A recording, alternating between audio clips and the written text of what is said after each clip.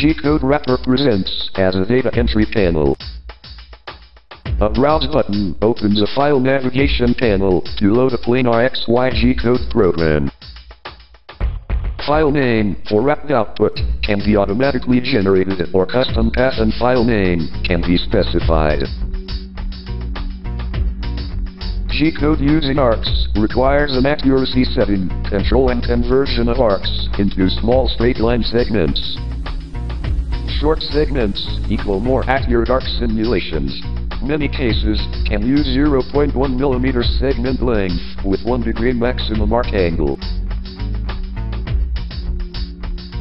Options for wrap direction and rotary axis are applied. X or Y axis can be wrapped. Rotary axis name must be A. Z-axis centerline value is specified to locate wrap Z center height. Normally, the default value of Z0.0 will be fine.